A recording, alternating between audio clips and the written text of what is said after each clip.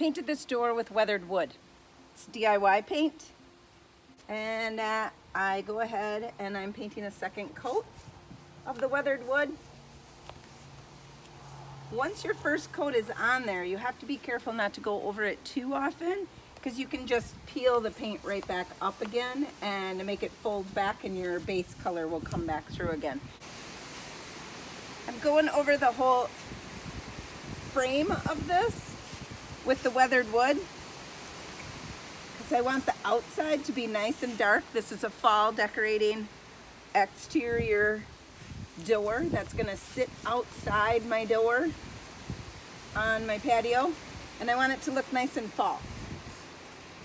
I love the color of weathered wood.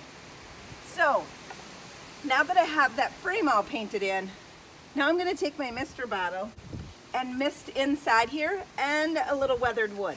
What that's gonna do is it's gonna make that weathered wood just a little bit thinner and nice and blendable. Okay, weathered wood going on. What you want to do is you want to do the whole panel at one time. See right here, I'm brushing it too much and I'm brushing that base color back up again. Now I'm going to dip into tarnished pearl. I have a little tarnished pearl on here. I'm going to give it a little mist and go right in here. Blend in that panel to bring out that detail. Now our base color is hidden. We disguised it.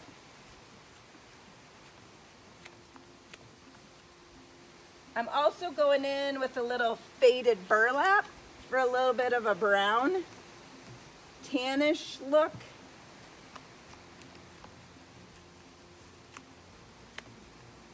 That tarnished pearl color is nice and white. This is a little on the tan side. I did not switch brushes, so I have a little bit of that color going off the edges. And I'd like it a little bit lighter yet. So I'm going in with some more tarnished pearl. I'm gonna go over on this side and bring that tarnished pearl out a little bit more.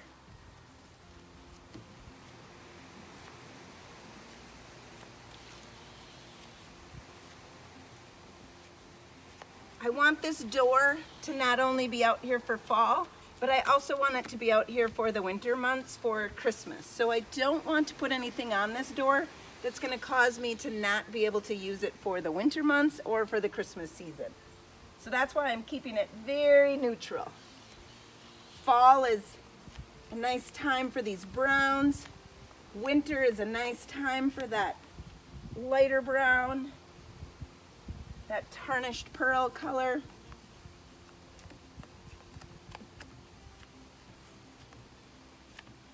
It's okay if you see your brush strokes. They kind of add to the character of the paint. What you want is you want it to look like it had been painted a while ago. Somebody sloppily painted it, like me. I'm going to add some more tarnished pearl to this piece. So I go in with the same brush, and you can see when I'm blending it, I'm going in an upward stroke. So I put it across the bottom and blend it up.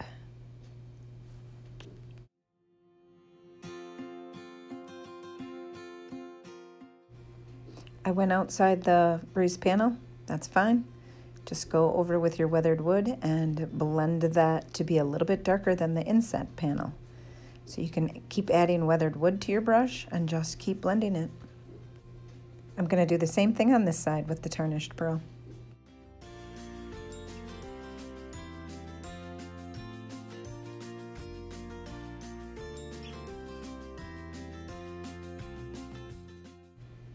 Right here I had a little bit of tarnished pearl left on my brush. Just blend it in. There's a couple spots I want to do some nice blending. I'm going to explain how I do the blending. This is weathered wood with a little bit of tarnished pearl and a little bit of faded burlap. I'm going to go in with some weathered wood. I'm still using the exact same brush. And I'm putting a little bit of weathered wood on the door. And then I'm gonna mist it. I'm gonna go over those edges and blend, wiping them, barely touching it with the bristles of my brush until I blend that in. I don't want it to have too much of a contrast. I want it to have more of a blended look. So right here, you can see that that's a very harsh contrast between the two. There's globs of paint there. There's two obviously different colors. I like that in that inside of the panel. I don't want that out here. So that's why I'm trying to blend that in a little bit more. Here's another spot. I'm gonna give it a little squirt and I'm gonna go over it with my brush, just blending out some of those brush strokes. My brush is barely touching the surface. You can tell when it gets a little dry. We're out here in the wind, so it's drying a little bit quicker, but it'll pull versus glide over nicely. Here's another couple spots that I want to blend a little bit more. It's starting to dry. I can see that I don't like that, so I'm going to go back in with my brush. This is the Smooth Talker, and I really kind of like this brush. It holds a lot of paint, and you can find this on my website at thepaintedphotographer.com. So I'm going to go in with my mister bottle and mist that area. My brush has a little bit of weathered wood on it.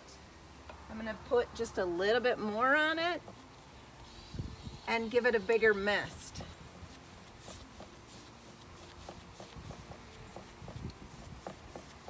I want to smooth that edge out there.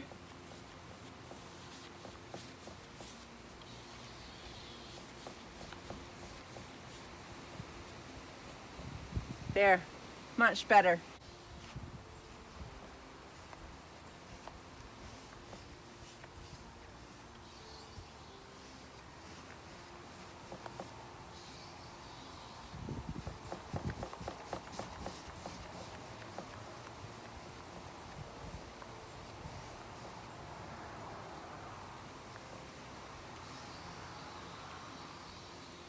In the middle there, we're gonna smooth, it's already there. We're just gonna take what's there, activate it, reactivate it with the water, and smooth it out.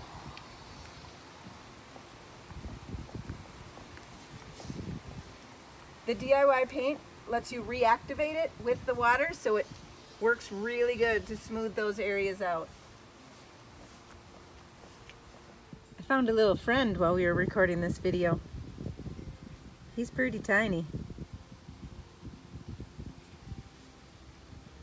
Isn't he cute?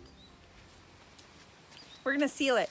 We're gonna use the DIY blender brush and DIY's Big Top. This is not meant for exterior coverage. However, I'm gonna take this in, or I'm gonna repaint it soon anyway, so it doesn't bother me. So if you want something to stay outside and make sure it has good exterior coverage, make sure you use an exterior sealer. But in my case, we're gonna use Big Top because I like it. Brightens those colors right up.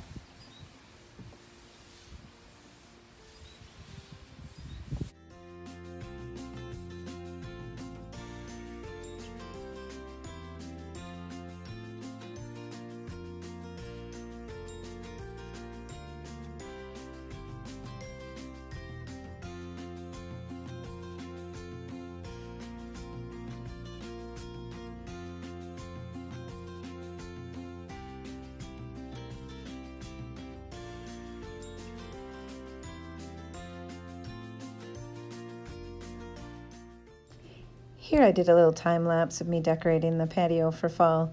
If you would like any of these DIY products, please visit my website at thepaintedphotographer.com and I can ship them right to your front door. Thank you for watching, and I hope you subscribe and like my page.